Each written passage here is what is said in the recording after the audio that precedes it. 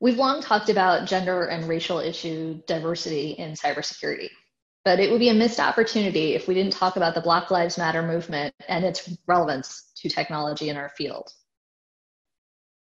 Technology and social systemic issues have frequently been perceived as diametrically opposed, but in fact, they absolutely overlap. And technology can both be an accelerant as well as an ability to fix some of these larger systemic issues that we're facing. So assuming that everything that we're working on, we're all trying to build the safest version of that for our communities. I posit that the absence of diversity or the homogeneity in thought is in fact an attack vector that has not been sufficiently mitigated in our ecosystem. So first things first, is diversity in cybersecurity really a problem? In a survey of 9,500 US cybersecurity professionals, it was found to be that minorities represented 26%, which is slightly higher than the US national average, which is 21%. That same survey found that the ethnic and racial minorities are actually consistently not holding top managerial positions. And that pay inequity, especially for minority women, continues to be a real challenge. Now, diversity comes in many forms, of course. It's not just race, gender, sexual orientation. But if we believe that talent is equally distributed across a population, any underrepresentation by one of these groups in our field means that we have less talent in our group than there is in the total workforce. And we deal with some really hard challenges in cybersecurity. We need that talent to actually build solutions. So maybe the first question we can ask ourselves, how do we broaden those that are attracted to cybersecurity? One of the interesting things about cybersecurity is that it's often perceived as this very technical field. But at the end of the day, it's about people interacting with technology and information. But that isn't always obvious to people looking at the field from the outside. This common misperception of a purely technical discipline means that in even more people-facing roles, we tend to have people with technical backgrounds. That seems like a missed opportunity to include more people in our ecosystem. Calls for diversity are frequently met with the argument that raising one group above others gives them an unfair advantage in society. So how can we actually make meaningful change? We need to focus on more than recruitment, even though that is absolutely important and critical. We need to think about how do we encourage a broader group of people to even consider coming to work into cybersecurity. That requires thinking about the different ways into security, the training that we offer people coming into the field, and are we building tools that make it an accessible place for them to work and be successful? We need to find pathways into security where anyone who wants to be involved is able to get involved. Hiring for skill and passion, and not just the right certification or a college degree. Salesforce and Google have recently shared technical training, and it's free and available to all. It seems like an advanced step to try to change some of the systemic issues about access to technical education. And it also seems like an effort to change our definition of what is qualified. It takes effort to understand different backgrounds, different education, different experiences. But the unconscious bias that we're potentially placing on qualifications can be something that we aren't aware of because we just don't know it's a problem. It's built into our culture, but we need to expose these moments of unconscious bias and find new ways to think about it. The formal paths that we follow for recruitment have historically not always created diverse teams. So we need to think outside.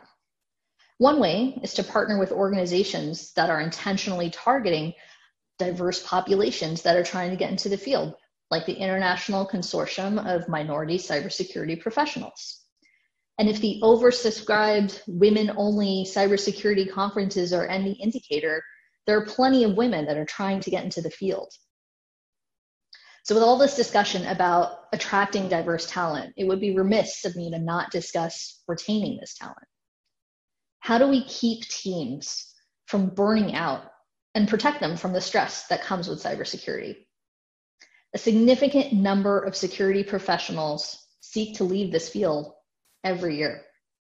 Security can be so demanding that one survey found that 50% of security professionals think about taking a lower paid job because it's so stressful.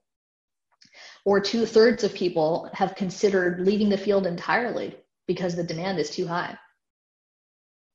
This means we need to change how we support each other, not just managing and mentoring each other so that we are continually growing and careers are progressing, but we need to think about giving our people meaningful training so that they can understand how to be resilient and deal with the fact that they are on the front lines of trying to defend an organization. So taking a page from threat modeling, how can we think about diversity or homogeneity of thought as a potential attack vector that we need to consider? Every gap in a process where data moves from one team to the next, every assumption a developer or a defender makes about how a system will work or how a user will interact with that system, those are the cracks that an attacker can try to exploit. And if everyone in the security team thinks the same way, has the same way of working, these attack vectors will continue to crop up. Getting a wider range of people into cybersecurity is not just equitable. It's truly our best chance at doing something meaningful with security. And we've seen how security can have a big impact on society. In the 2016 US presidential elections, the campaign trail brought to mainstream society something that this community has long preached. Securing unstructured data, such as email, is critical. The 2016 election further saw Russian disinformation that intentionally targeted Black communities, using fake accounts on every social media platform to share racially charged posts. Whether such efforts had a significant effect on the election or not is hard to determine, and not the intention of this talk. Instead, it seems like an opportunity to reflect and think, how did the authentication model fail on these social media platforms? What aspect of spoofing was not considered? Or perhaps it was never a use case that would be thought of that charged racially political ideas would be shared on these platforms. Unfortunately, we haven't seen it stop with these elections either, but it's continued in the targeting of BLM activists by cyber criminals. This spring, we've seen DDoSers attack BLM groups. Cloudflare reported that those groups that identified as advocacy focused saw a 1,120 times increase in attacks on their organizations just from May to April. And that's in comparison to the broader ecosystem. Racism breeds distrust in systems and institutions. We saw how technology furthered this problem in the implementation of the US facial recognition protocol at borders. NIST found examples of age, gender, and race bias in several widely implemented systems, to the extent that all except the top performing ones had a 10 to 100 times higher likelihood of misidentifying African American, Alaskan Indian, Pacific Islander, and Asian American faces in comparison to their Caucasian counterparts. Technology and policy mitigations need to be implemented where society, systems, and technology have weaknesses. While the BLM movement has resulted in highlighting the need to dismantle systemic racism, technology is the accelerant that can take this from a city-by-city initiative and instead build anti-racism into our collective ecosystem. The people in this community are at an exciting time in healthcare. Everything is getting connected. Insightful data is being gathered. We're on the cusp of actually having true personalized medicine because of the treasure trove of data that we're getting. But as you work to develop these systems and these amazing interventions, we also need to ask ourselves, what can we do to ensure that cybersecurity alleviates the systemic bias that exists today? So, true in threat modeling and true in thinking about diversity, here are 10 things to think about that might stop you from thinking about diversity, but they really shouldn't. Number 1, don't be afraid to ask questions. Try to build a community and an ecosystem where it's safe to ask questions and get engaged in a dialogue and to be wrong. Number 2, you're never going to be done. This is an ongoing process that will consistently change as technology evolves and as our community changes. Number 3, there is no one way to pursue this. It's a complicated issue that has evolved over a long period of time and will require a complicated solution in all likelihood. Number 4, this takes more than just one skill set. Just like effective security, it requires a wide variety of skill sets to be successful. This too will require variance in capabilities. Number 5, this isn't going to be easy. It's going to take time and it's going to take effort. Number 6, this isn't just for the experts to solve. We all have a role to play and can contribute in a meaningful way. Number 7, accept that you're probably going to focus on the wrong thing at some point, and that's okay. That's part of learning.